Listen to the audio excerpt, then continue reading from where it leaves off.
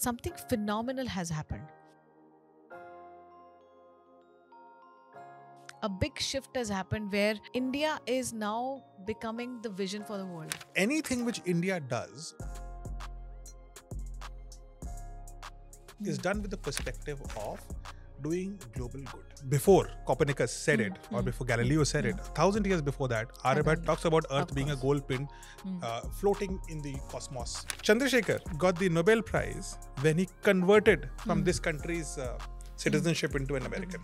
I mean, this country had women who were prime ministers, so don't tell that our women were not intelligent and they were not beautiful. There is a hypothesis that we exist in time, we don't exist in place or location. In our spirituality, we say the Vishnu was in a slumber and then the Brahma is born out of his Nabhi. That Brahma is probably the Big Bang. The whole civilization is an error. The whole universe is an error. Time is nothing but a myth. People came back and said that the future looks pretty different. There are drones, there is aerial taxis. Is it all true? We have done time jumps, but the moment you go into other planets, there will be a next level expansion. Then your primary identity would be a planet. So it'll be like, oh, Martians will have their own law, the Earth will have its own laws. China is known to have created own sun. Recreating fusion power is not a problem. Controlling it is a problem, which nobody has been able to do.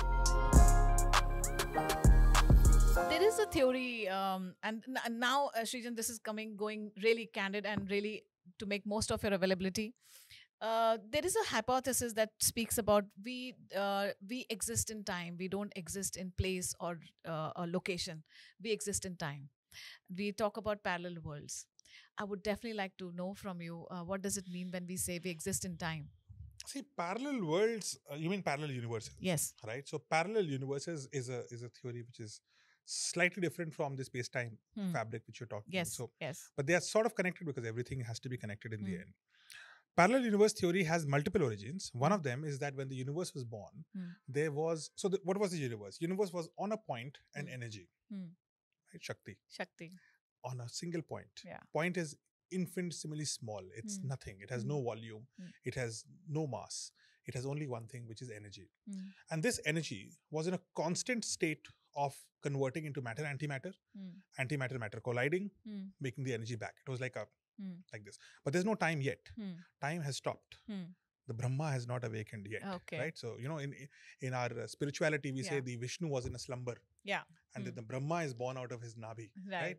So that Brahma is probably the Big Bang, right? Okay. So what happened in the Big Bang, and we don't know how, there was slight excess of matter over antimatter to the range of, I think, 1 in 10 million particles. Okay. So you are essentially, our entire universe is made of that excess matter over antimatter, which was 1 in every 10 million particles, right? So that little error. We are all born out of an error, a calculation mistake. So next time you make a calculation mistake, do realize the whole civilization is an error. The whole universe is an error. But what happened to that extra? So there would be an extra antimatter. Should I be taking this seriously? I'm telling you, like this is real. Like this is real. Antimatter out of till now we have concrete proof to prove it. This is the Big Bang theory in action. Okay. Where it is now becoming into more like a hypothesis is this. So you had one extra for 10 million antimatter particles. You had 10 million plus 1 matter particles. You got this one, right? The 10 million collided, became back energy, but this one fellow made the universe, right? But how did this one fellow come in? Maybe one went short here. Maybe this fellow exited somewhere. Yeah. Antimatter. But change so the there'll group. No, that is unlikely. Oh, okay. Because then you'll have 2 extra, right? So because then you'll minus 1 plus 1. So that's difference is 2. But anyway, that's probably not the theory. This fellow went somewhere else, this antimatter. So there's another universe where there's an extra antimatter. And there was 10 million matter, 10 million plus 1 antimatter. Which means this universe is entirely born out of this antimatter. Right? Wow. This universe is perhaps your parallel universe, which runs backward. Everything is ulta. So there may be an antimatter universe. Okay. Which is very much in sync with you because you were the same energy. The Shakti was same. So that's the one theory of parallel universes. And if that is the case, then time has no significance. Time is nothing but a myth. Because the problem is our memory is a function and a slave of time. You don't remember things which have happened in the future. Right. You only remember things which happened in the past. maybe there's a species which remembers things which happened in the future and hasn't happened in the past. Antimatter, right?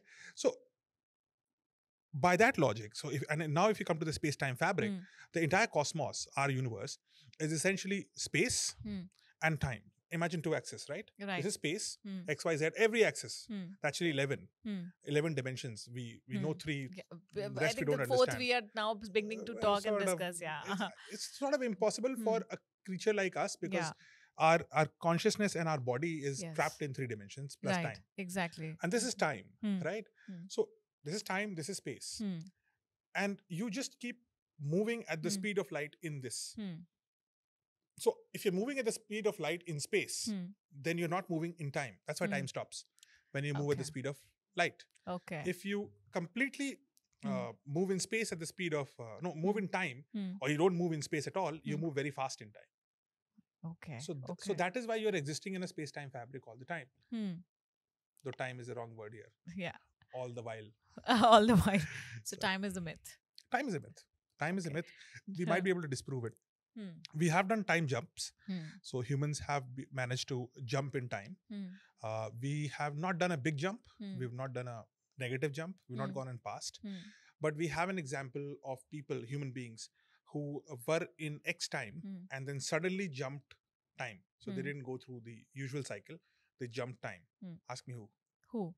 People who are in the International Space Station are going at an astoundingly fast speed, right? In space. So they're very fast speed in space, which means across time, they're not moving as fast. So the person who spent the most amount of time in the International Space Station, I think spent 500 days there, more than a year. That person had gathered, so his time was going slower, right?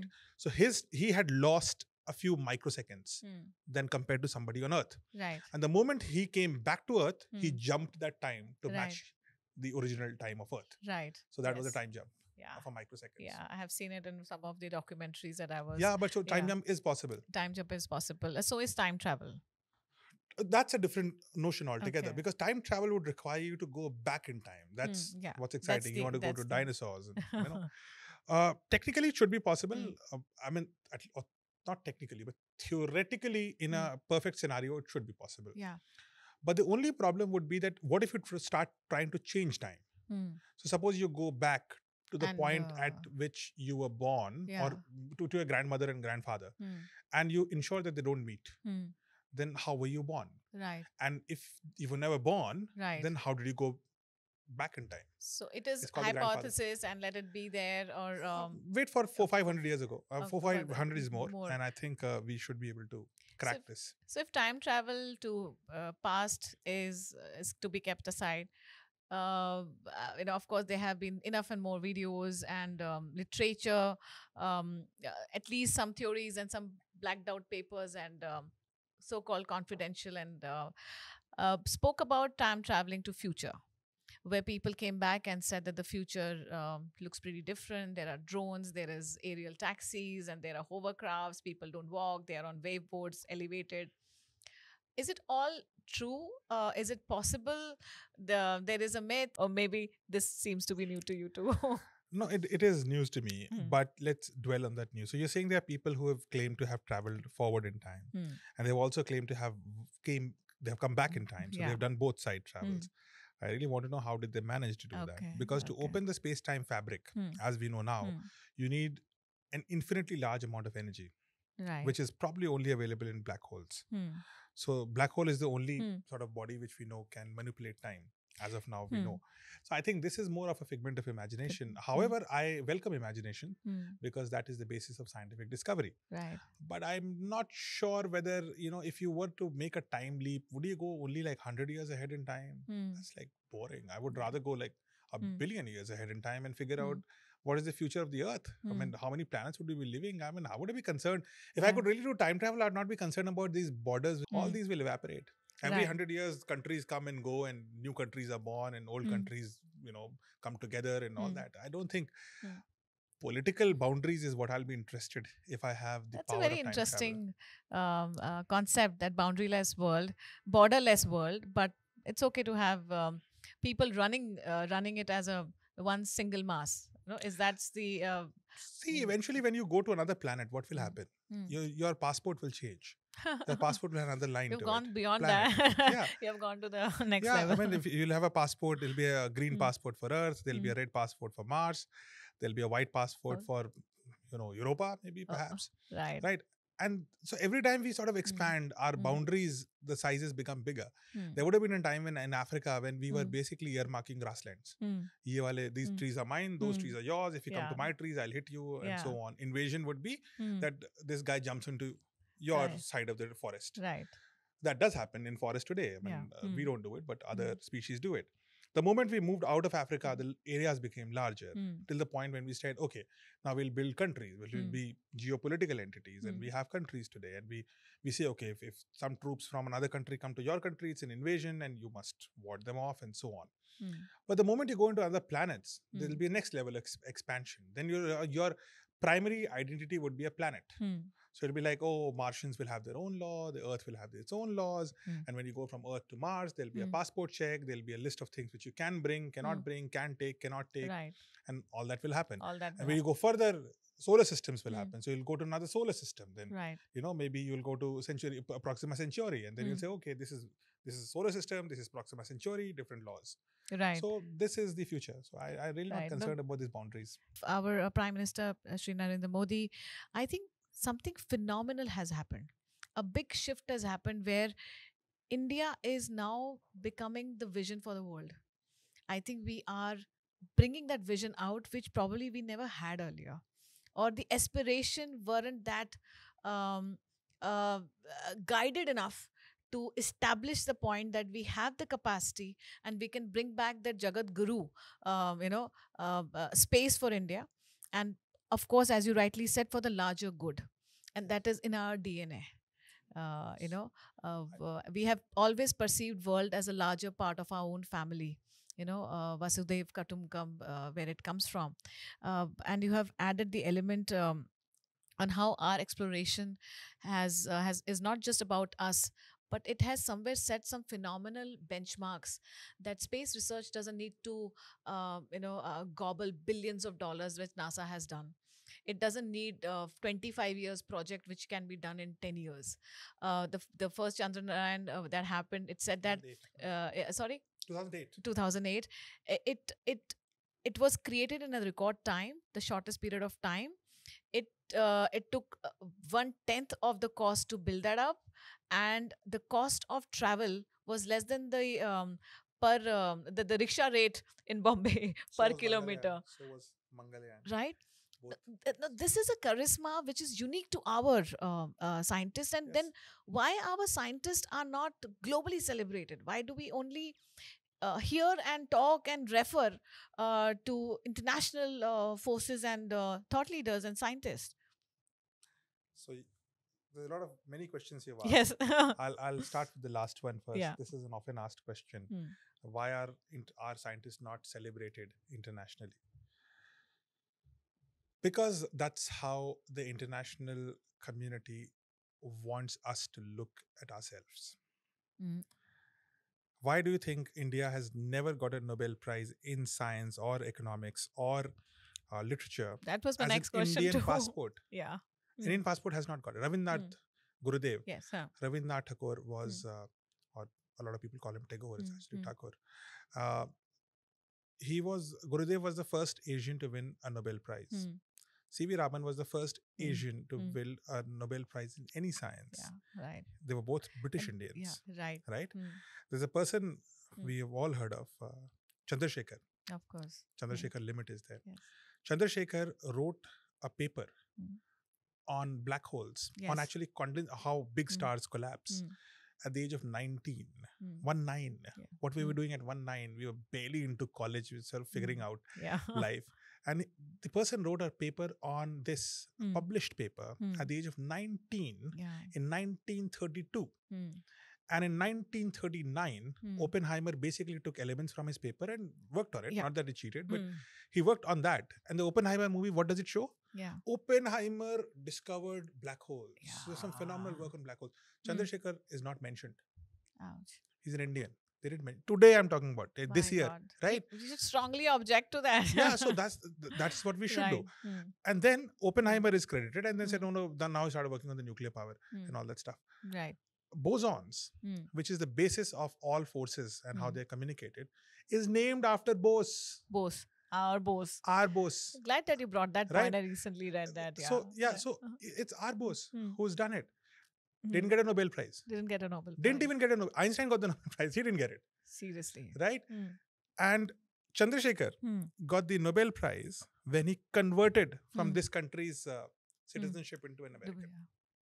Hmm. He was a British Indian, then an Indian, then an American. When he went to become an American, he got the Nobel Prize for the work he did in 1932. Hmm. So our work is not going to get a Nobel Prize. We'll use that work, but unless the person changes his citizenship or her citizenship, they'll not give the Nobel Prize. So stop chasing this Nobel Prize. It's a farce. Right. They'll never give you until we become impossible to ignore. Aren't we? We are reaching that stage. Yeah. I mean, in 1991, when the market opened up and the Indian economy started booming, what happened? Hmm. 2 Indian girls got Miss World and Miss Universe in the same year. So Yes. what are you trying to say? Yeah. Before that, Indian women were not beautiful. that's beautiful and They were smart not. and intelligent. Yeah. It's a mix of everything. Yes. They were. I mean, this country had women who were prime ministers. So don't tell that our women were not intelligent and they were not beautiful. Yeah. They were everything, right? But it took the market forces to force them to give us the title. And ever since then, we've been getting it. So one day, and that day is not far away, when we would be so big that will be impossible to ignore. Even till Chandrayaan 3 happened, we were an object of ridicule. You know, people said, oh, Indians just use these rockets which are 1/10 our capacity or 1/6 our capacity, and they have this mission of Chandrayaan. They'll never be able to land because our Bahubali rockets are 1/6 of their Falcon 9s, as I told you. But we managed to do it. Today, you cannot ignore India in space. Every foreign channel is talking about it today. I mean, it's also Indian channels. Foreign channels are talking about it. The same thing will happen one day in science, and that day is not far away. And then you'll start getting a barrage of Nobel Prizes. Right. And that day will happen. But we will stand on the shoulders of those great giants like Meghnad Saha, like J.C. Bose, like, so many others who have done so much and were never recognized. But we must recognize them. I think India needs to give, at our level, we should give a lot of Bharat Ratnas to a lot of our scientists. That is something which we should do. We did give. Right. CNR Rao was there, Dr. Kalam was there, I think a few others were there, who have got significantly high awards. They are Bharat Ratnas, but there are others who've got Padma Vibhushans. Right. We do recognize, and I think we should do more. I think someone like the ISRO director who started it, Madhavan Nair, Chandrayaan 1, someone like our Sivan, and someone like the current ISRO chairperson. All these people deserve the highest or that level of civilian awards, but don't chase Nobel Prizes. And you know how it began is that there's a person called Lord Macaulay who was sent in the early 19th century to India with the objective to make India into better slaves. So there's this saying that in body they should be Indians, but in their heart they should be Brits. They should respect the Queen, long live the Queen or the King, whoever, and they should become great slaves. And Lord Macaulay was sent here to revamp that using education. And he was the first person who transformed India's education. And he rewrote a lot of our history. And his own quote is that the entire Vedic wealth of India, the knowledge, is less than, if you add them together, is less than the value of a single shelf in a village library of England. So, unka ek shelf is better than our entire Vedic knowledge. That is what was taught to us in 19th century. But that is what is taught to us in 20th century. I read things like Johar Pratha, revamped India, made it safer. What kind of knowledge is this? The guy is the looter in chief. You can't call him a benevolent dictator of a foreign power. And we were taught this. I was taught this. I don't know. Do you know the full name of Hemu? No. Who was Hemu? No. Second Battle of Panipat. Akbar defeated him. Okay. My history teacher was very bad. 1526. Hemu is Vikramaditya. And his name is reduced to Hemu. Hemendra Vikramaditya is remained to Hemu. Why? Because you wanted to insult him. You want to make him like a small little thing in history. But he was a great king. Right. defeated by the Afghans. Right. I think you brought a very interesting point once again is about the education system and how Britishers actually, I would say that somewhere there's a lot of manipulation that took place, and especially on the on the lines of introducing a language that disconnected us from our We roots. were That rewritten with history. right. More than the language, our history was completely rewritten. Completely changed, right? Because what they had in their libraries on shelf was a hoarded, and they collected or looted in Oh, they burned people because they said the earth was not flat. exactly. They burned because they said Uh, that the earth was not the center of the universe. In Bruno fact. was burned for that. Right. We didn't do that. Aryabhat, 1,000 years ago, before Hmm. Copernicus said it, or before Galileo said it, 1,000 years before that, Aryabhatika talks about Earth Of being a course. gold pin Hmm. floating in the cosmos with Right. among other many gold pins. Absolutely. No, we can take up the entire sense of the astrology itself. an You know, Indian origin. we spoke about, there is enough more literature in our Vedas and Shastras about Absolutely. the A lot of it is planet. very accurate. Extreme, accurate is definitely accurate.